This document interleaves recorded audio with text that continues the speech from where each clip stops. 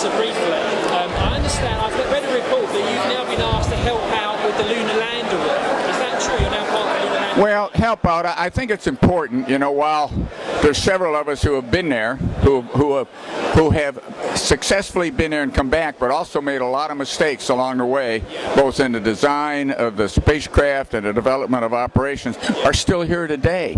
And what NASA has wisely done is called upon us to give them some of our impressions and talk to some of these young engineers. You know, the world of technology, the technology of Apollo has long since been forgotten and obsolete.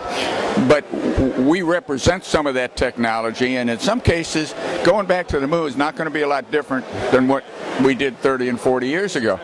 So we've been asked to come back and give our opinions. Some of them are good opinions, some are bad. And then some of these young, really smart engineers with this new technology can build on what we did and hopefully not do some of the dumb things that we did. And we did make a few mistakes along the way. Of course, you flight tested the lunar module in lunar orbit. Well, we were the first one to take the lunar module to the moon, Apollo 10, and we did everything on that mission but land. I like to tell my friend Neil Armstrong that I painted that white line in the sky to the moon so he wouldn't get lost, and I let him go the last 47,000 feet.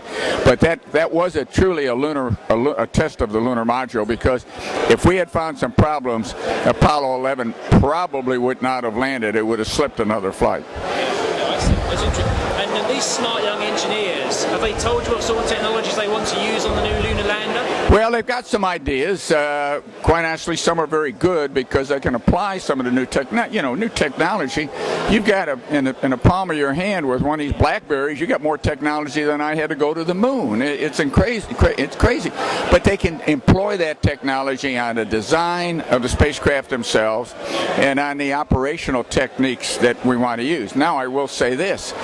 Some of them have got some crazy, in fact, dumb ideas, because we've been there, done that kind of thing, and it doesn't work, no matter what kind of technology you got. So that's what we're trying to do, is prevent reinventing the wheel. You know, it's been 4 decades. Some of these young engineers weren't even born when I made the final steps on the moon, and they all got good ideas, but you have to temper the enthusiasm of youth with the wisdom of maturity.